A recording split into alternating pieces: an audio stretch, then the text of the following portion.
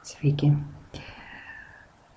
Šiandien aš kuriu dar vieną pamoką skirtą matematinės analizės kursui ir pratęsiu temą apie matematinės indukcijos metodą. Ir šioje pamokoje aš išnagrinėsiu atvejį.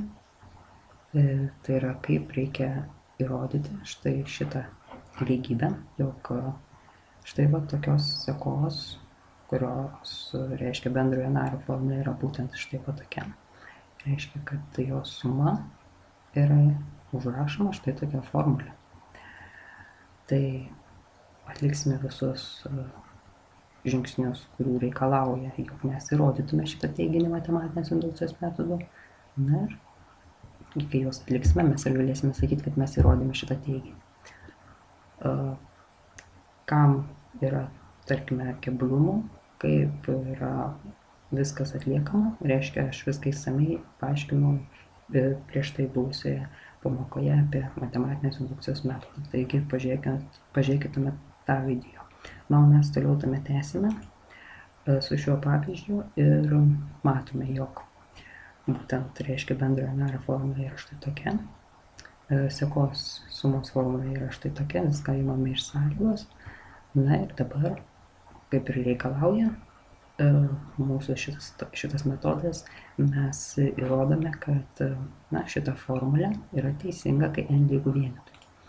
Na, kai n lygu vienetui mes ir gauname, kad tiesiog pirmas narys yra lygus vienai antrajai, na, o pagal sumos formulę mes taip pat gauname vieną antrąją.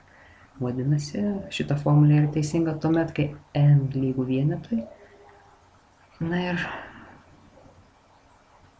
toliau mes galime pereiti prie to, kad turime padaryti prielaidą, kad šita formulė yra teisinga tuomet, kai n lygu k.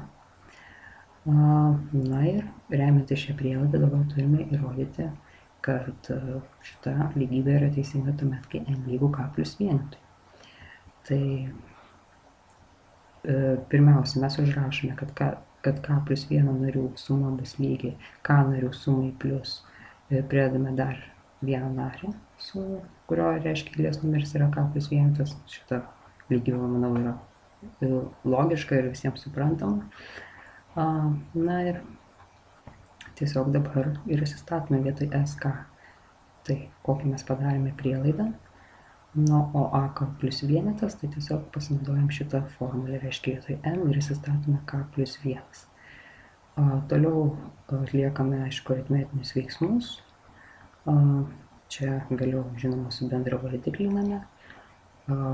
Čia gauname, matome sumos kvadratą, kurį čia ir užrašome, paskui matome, jo galime suprastinti.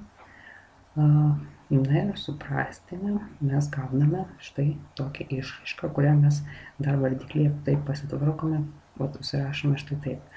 O kam mums to reikia?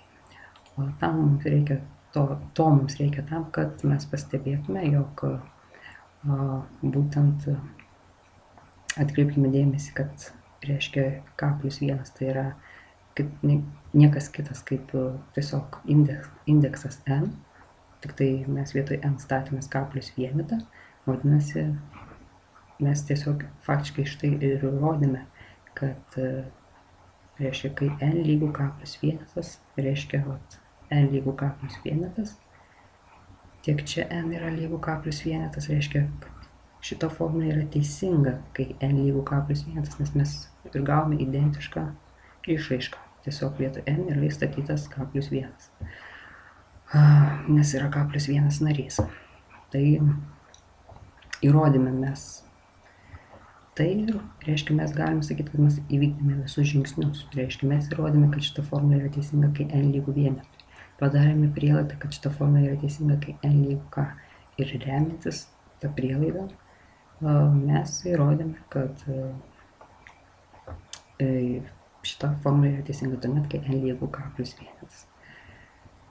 Taigi, tiek šioje pamokoje. Tikiuosi, kad jums šis pavyzdys dar daugiau padėjo suprasti, kaip yra atliekamas įrodymas matematinės indukcijos metodu. Na, o dar vienas pavyzdys lauks jūsų kitoje pamokoje.